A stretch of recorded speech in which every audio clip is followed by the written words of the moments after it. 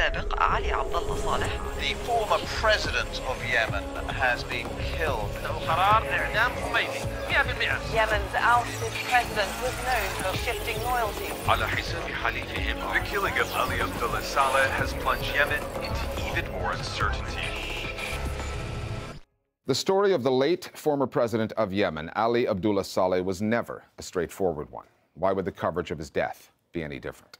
Tune in to the Saudi Arabian version, and Saleh's killing this past week by Houthi rebels is used as justification for continuing the bombing campaign, a war that has already claimed as many as 10,000 lives and left millions suffering in what's being called the world's worst current humanitarian disaster. Pro-Houthi media saw Saleh's savage end as a blow to Saudi efforts to overthrow them. Foreign audiences can be forgiven their confusion over the causes of this conflict, given that much of the coverage of the war's primary architect, Crown Prince Mohammed bin Salman of Saudi Arabia, has been effusive, even enthusiastic. There's been little reporting of the behind-the-scenes roles that Britain and the U.S. are playing, underwriting the Saudis with arms, expertise, and diplomatic cover. There are plenty of angles to this story, including the alleged role Iran is playing in Yemen, an angle long on allegations, short on proof. Our starting point this week is the Yemeni capital, Sana'a.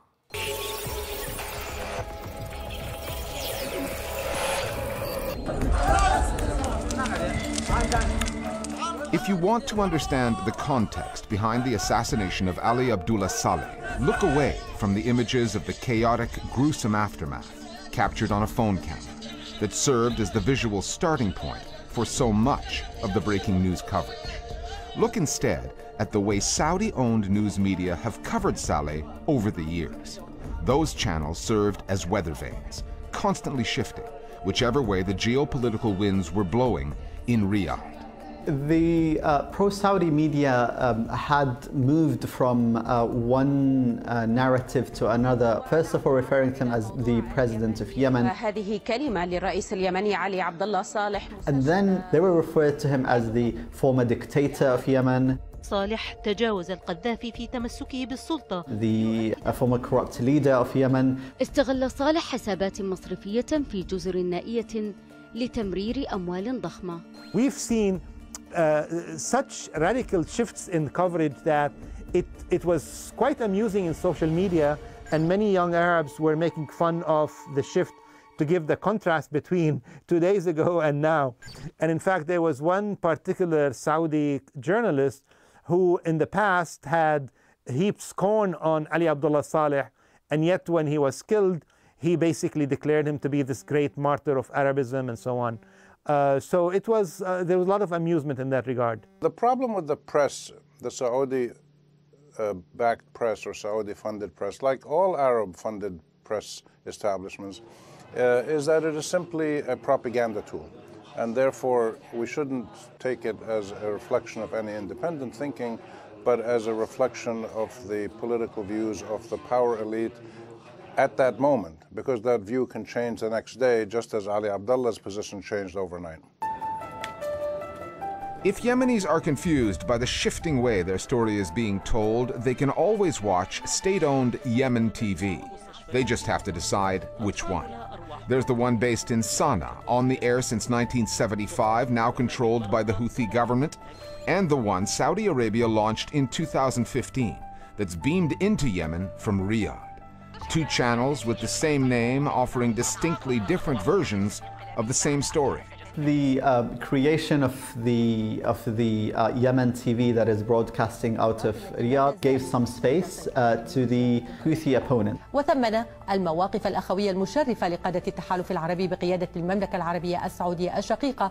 Yet I think it hasn't been able to convince the public opinion inside Sana'a. The Saudi funded Yemeni media never really achieved their goal.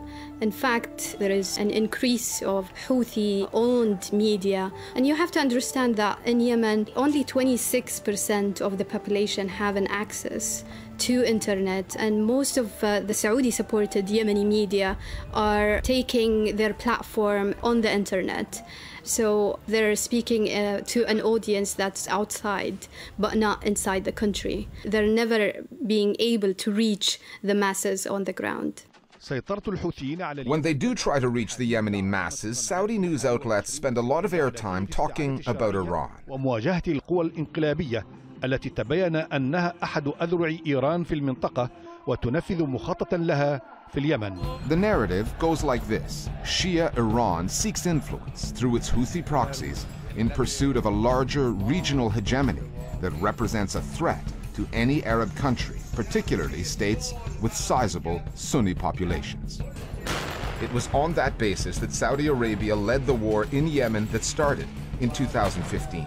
That war has since turned into a stalemate, a humanitarian catastrophe.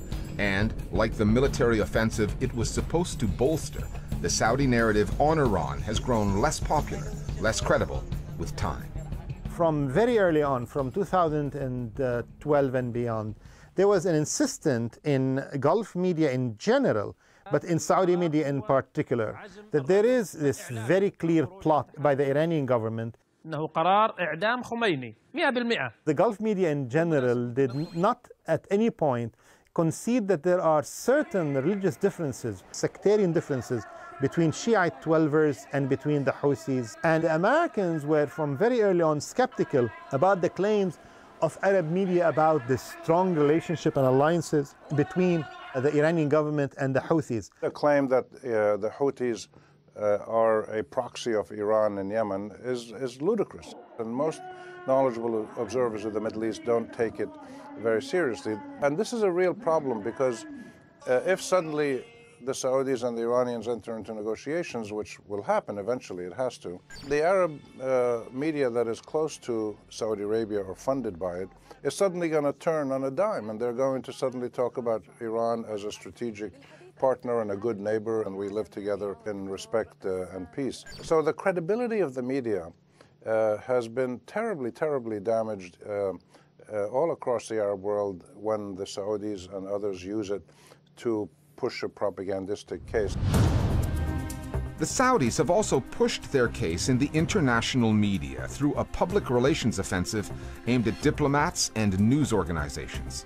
That has borne fruit in the relatively positive reviews for the new Crown Prince, Mohammed bin Salman, who championed the same war in Yemen that has morphed into a quagmire. The PR offensive may have led the international news media to divorce the humanitarian side of this story from the political, to divorce the effect from the cause. If you compare how they covered another humanitarian tragedy in Syria, they were very keen and specific of holding exclusively the Assad regime responsible.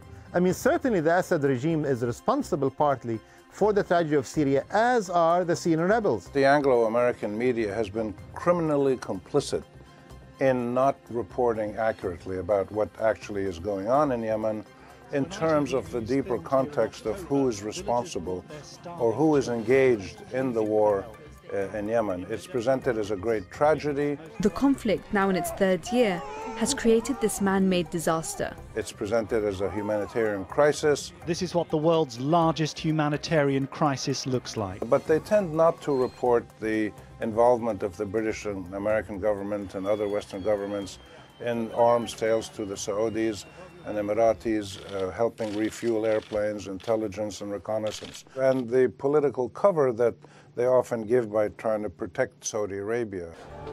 The Houthi authorities can claim victim status in this Saudi-led media war, but they are hardly innocent parties. Their version of state-owned Yemen TV is tightly controlled, and they have shown little tolerance for critical reporting by Yemeni journalists. It's not a shrinking place for independent and local press landscape. It's almost like zero space. As we speak, there are about 41 media individuals arrested in the hands of Houthis, storming into many institutions that include also Ali Abdullah Saleh led media offices. Yemen used to be a complicated story. It is today an absolutely more complicated than ever before. The only media that exists today in Yemen, it's absolutely in control of the Houthi rebel group. Shifting narratives coming out of Riyadh. Twin Yemen TV channels, identical in name, ideologically opposed in nature. Humanitarian effects overshadowing geopolitical causes. and a Saudi charm offensive that seems to be working. There's a lot to the Yemen story, more than the media on either side have given it.